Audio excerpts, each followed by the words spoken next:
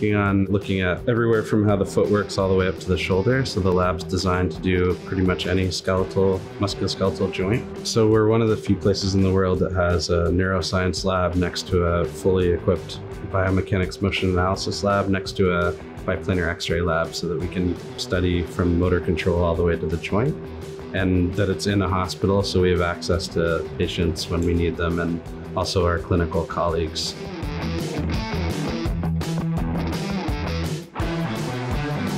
One of the things I really love about the lineup scanner is it is so incredibly simple to operate. It's designed to be very simplistic and easy to follow through, so once I boot it up and go over to the computer, everything is very, very intuitive.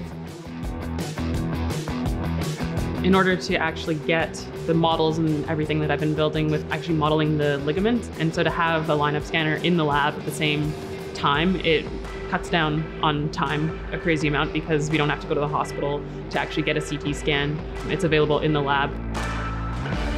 The fact that the lineup is located inside the lab where we can take the biplanar is we can actually do things very quickly.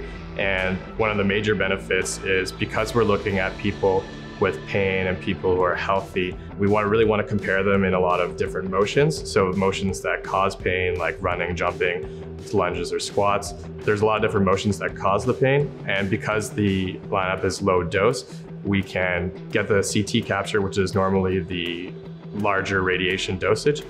And then what we can do is we can have more biplanar trials, so we can compare more things. I'm really lucky to be here at Queen's University because in this lab we have so much technology available, and one of the biggest things about this is that it's all in the same place. And I think this is one of perhaps the only facility that really has all of this together. So we have our motion capture system, we have the biplanar X-ray, and we have the lineup available to us all within the same building, all within the same space. Because it's cutting edge technology coupled to other cutting edge technology, it lets us ask questions that we couldn't ask before and investigate them in new ways.